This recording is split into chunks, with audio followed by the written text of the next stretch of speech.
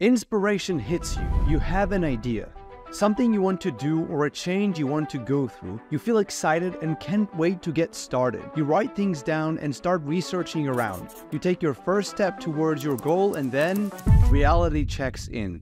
The excitement is gone, and just as always, you're never going to see a result. And the truth is that this will just keep happening again and again and again. You decide to eat healthy until you think about grabbing just a single candy and you know what happens next. Trying to stick to a regular bedtime routine for more than a week, or actually launching a project you've obsessed about rather than quitting without even really trying. But why does that happen? And is there actually a way to change that, or is it just how it's going to be? Well, there are so many people that have tried and succeeded doing all of those things. Just normal people with no particular talent or some extreme character that have the same weaknesses and shortcomings like me, you, and anyone else. Knowing this, I've decided to find the scientific explanation to see what makes the difference between someone who is successful and sticks to long-term commitments compared to someone who fails to do so, and if it can be applicable to anyone. The answer is yes, and even though it's not as quick as breaking a goal into smaller daily tasks, it is actually simple, and today I'm going to share with you how exactly you can do it no matter how bad you have been at sticking to your long-term goal. But first, we need to understand how our brain works and why it's so easy to set a goal but so hard to achieve it. Why is it just not effortless instead? Elliot T. Berkman, who is a professor of psychology and a director of a neuroscience lab, writes in his paper, The Neuroscience of Goals and Behavior Change, that a goal is some desired outcome that would not happen by default without our own intervention. And that, in other words, is a detour from the path of least resistance. Basically, changing is hard because it's much easier just to do and stay the same. As human beings, our mind is designed to make us survive and reproduce. Those are our two core instincts. And we can think of the easiest way we can achieve these two things as the path of least resistance. That's why when I tried to eat healthy in the past, it would be so hard to choose a piece of broccoli over a cookie. A cookie is dense with sugar and calories and immediately relieves your hunger and gives you energy, which used to be crucial when food was scarce. But I was able to make a conscious decision of choosing the broccoli over the cookie once. So what happened there? Did my mind malfunction by not choosing the path of least resistance? According to Charles Duhigg, who is the author of the book The Power of Habit, it's about moments when we have a spike of willpower, when we sometimes feel inspired.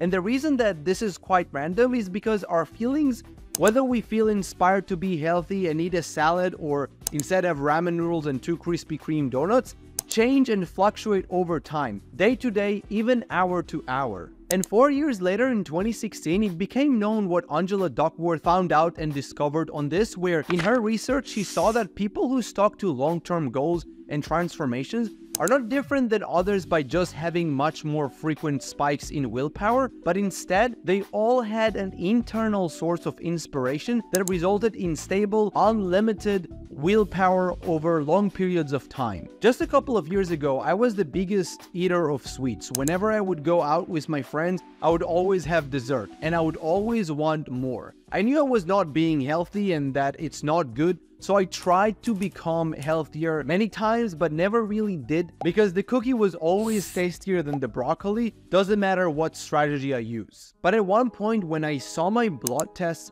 how my results are becoming worse over time, and where that is going to take me, I had a strong, deep sense of fear that I basically value eating a cookie every day over broccoli at the price of my health deteriorating over time to a point where I'm going to be unwell and depend on lots of medications. That realization that stuck with me was the single reason that made me quit sugar and processed foods. The days turned into weeks, and years later, now it's just effortless. Duckworth called this grit, when you believe in and value something so much that inevitably you become passionate about it, and then setbacks and challenges do not stop you, and instead they are part of your journey towards your long-term goal. She saw this in effect in both students and professionals in a variety of different domains over the long term. And you can see that in many people that are extremely successful in what they do today. What they're believing in is much more powerful than how good a cookie tastes. Just like Thomas Edison said that it's not about some moments of inspiration that don't amount to anything long-term. It's a deep sense of belief that makes you feel like you're getting a grade buff, while from the outside it looks like it's about some special characteristic of the person. This is a pattern that both earlier and more recent studies show as well. For example, Martin Seligman, a psychologist who is a pioneer in the field, adds to that idea, as his research also suggests that the main differentiator between quitting after day 4 versus making a lifelong transformation is the strong belief that drives that behavior, regardless of what the long-term goal is. In college, I had a classmate that I secretly really envied because she seemed to be able to study so much every day, and she was doing so great because of that. When I studied with her, she was able to just focus every time, while I would be distracted in so many ways that I barely got something done. After graduating, I started seeing how some people seemed to be able to persist with doing something until they succeed, just like her, for so long in spite of the discomfort and their limited willpower. Well, now we know that they all share one thing in common. They're all driven by a strong internal belief.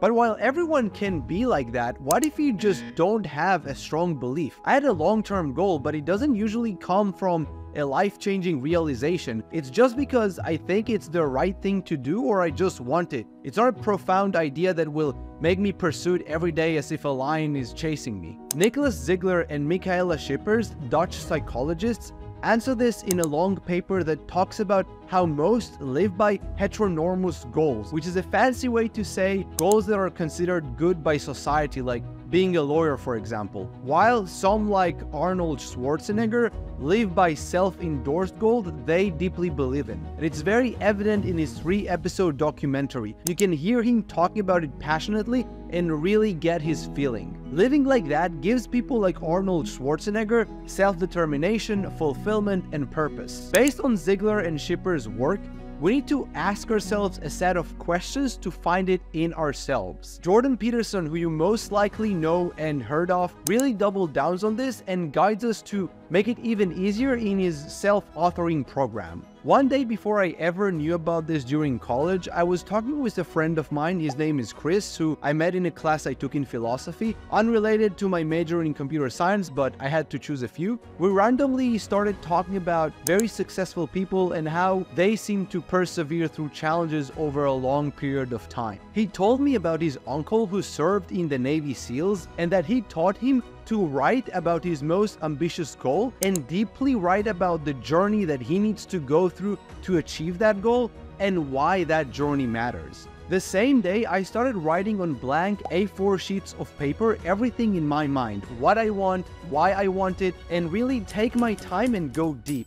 Back then, it was right after COVID happened and it was really hard to get internships. So I remember a portion was dedicated for securing a good internship, which I did, and diving deep into what it meant, making it crystal clear more than just a high salary, felt like getting an adrenaline shot that pushed me to be as resourceful as I humanly could to get an internship. Today, with having a day job, this personal process is what took me from always telling myself I will do what I said tomorrow because now I'm tired, to jumping on my laptop and consistently putting in the hours. Now, if you looked at this from the outside, it would have seemed that this is just who I am, that I was always like this, but no.